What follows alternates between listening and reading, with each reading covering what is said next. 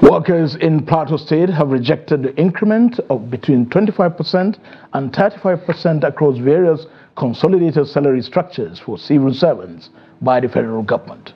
The announcement of the increment was made on the eve of May Day, which is celebrated worldwide to recognize and honor the achievements and contributions of workers. Ado Musa has the story. Workers in the state trooped out in their numbers to Rwang Pam Stadium to join their counterparts across the world to celebrate the day. On the other hand, the workers are happy to witness the day hale and hearty. But on the other hand, they said life has been very miserable for them due to the government's unpleasant attitude towards payment and salary increment in the country. Some stakeholders at the event spoke on their predicament. We have our position in Naira and Kobo in relation to the international changing ability to have it in dollar. Since the world to dollarize Naira, we want to have our salaries improved in that order to be able to have probably a living wage. So what to say here that the labor has today and even as of yesterday has totally rejected the offer being given. For us it's not generous.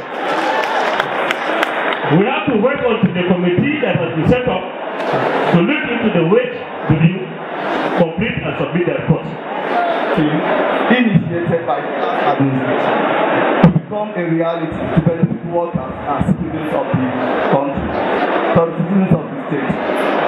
It should be noted that with the mass retirement facing the state and local government councils, there's the need to open windows for more.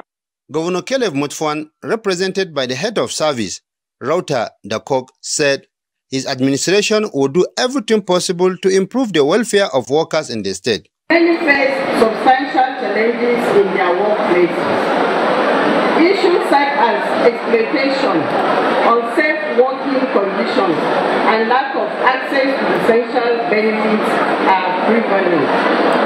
In view of the economic turbulence, following the removal of the petroleum subsidy, my administration has taken decisive steps to alleviate the impact and ensure the welfare of our citizens is a top priority. We are committed to give for forging a future where every worker is treated with the utmost dignity, respect, and fairness.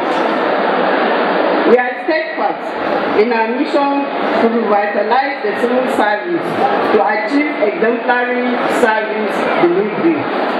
We recall our pledge to bolster the capabilities of our civil servants by providing them with the necessary tools to execute government policies effectively.